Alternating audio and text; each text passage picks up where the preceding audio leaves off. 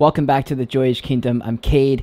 In this episode of 4 Minutes of Fun, I'm really just going to kind of riff about what exactly about the metaverse, Web3, NFTs, digital collectibles that I'm so excited about that I think a lot of people probably would share, but it hasn't quite been said in a way where it kind of like makes sense, where you're kind of like, oh, that is kind of how I think. I just like haven't heard anyone say it like that. I'm hoping it's going to be that kind of video because in my head, I'm struggling to connect all those dots too. So I'm just going to turn on the camera and see what happens. So before we do, click that like button, subscribe to the channel, join the kingdom, follow me on Twitter. You guys know the deal. The goal of this channel is to instill the knowledge and confidence it's going to take to navigate this metaverse on your own one day. So if that sounds good to you, let's get into the video.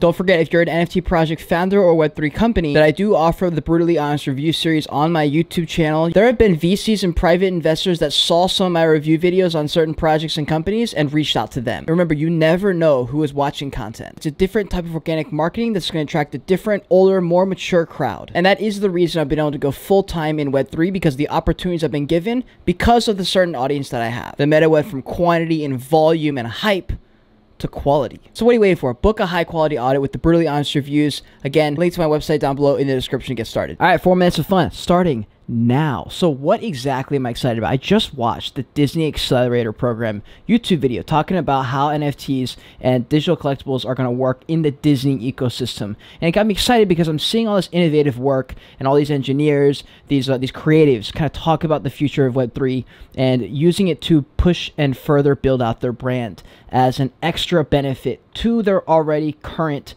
massive amount of supporters, right? And it hit me because like I've been talking to more normal companies who are looking to jump into the Web3 space, and it's gotten me think that like it depends what kind of project you're trying to launch, like how you want to use your NFTs to benefit your brand. It works a lot better if you already have a brand and you're now wanting to add in a Web3 element to it, which is the best way in my opinion. But anyways, what I'm excited about for the future, after watching these Disney videos and like all these big Disney companies come in through their Accelerator program and how they're talking about it,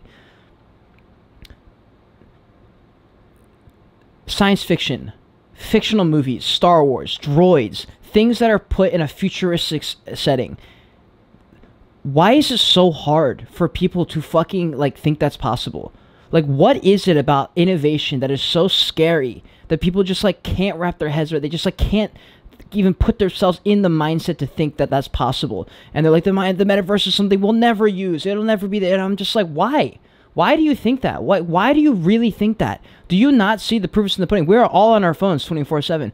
Why do you think it's and like second, it's not bad. Like it can be bad depending on how you look at it. I know a lot of people who have a lot of good come from social media. Like there's always trade-offs, good and bad. Things that are good, things that fall off the plate, right? It's all dependent on you. It's your skill set, it's your interests, how you present yourself to the world that's going to give you opportunities, or it's going to leave you scraping for scraps at the bottom of the barrel kind of thing, right?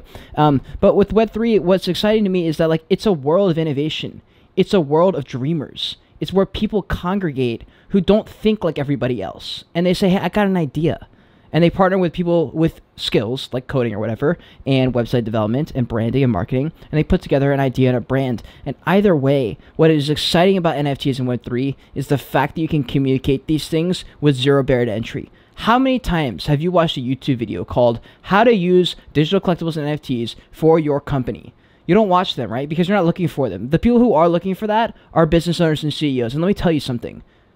They are looking for that. And if you're not posting YouTube videos, if you're not posting TikToks, if you're not posting YouTube shorts, you are making a mistake. You're making a mistake because people are looking for that person to fill that spot on Teams.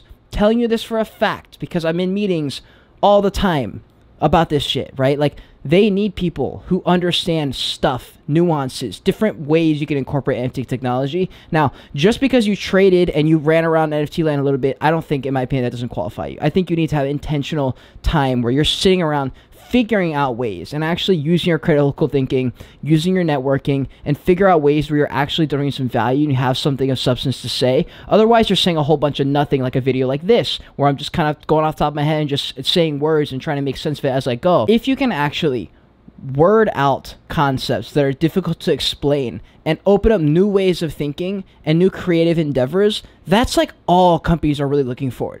They're just like looking for that. They're looking for like, how can we actually use this so it won't be a piece of shit NFT where people will laugh at us? And that's where you say, hey, well, like if you don't care to be that kind of NFT, there's plenty of NFT projects out there right now who don't participate in NFTs on Twitter, and their floor is extremely high.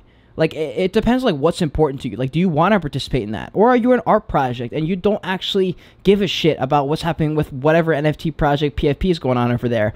Or, like, who rugged? Or, like, what's going on with crypto? Like, there's some projects where, like, that just isn't important to them. So, like, for those projects, they don't need to worry about it. They don't have to, like, that's just not something that's going to be part of their issues going forward, of anything that's happening in the future of that project, right? And because of that, there are just so many fucking ways to set yourself up. And the real goal of this video is to get you, if you're interested in Web3, you're interested in working around innovation and working around people in innovation, and you like conversations about this shit, you have no more excuses to start making content. You can do it in a different, you don't have to do it in the way I'm doing it. You can have like articles, you can write stuff, like whatever it is. I think video is the best. I think it has the most ROI, and it's just the best. I mean, we're in the digital world of visual, digital shit. Video. That is the answer. If you really want to have an opportunity, make videos. It's going to be a lot easier for you. But you should be making content. And when you think of video ideas, articulate them in a good way. Have a good hook.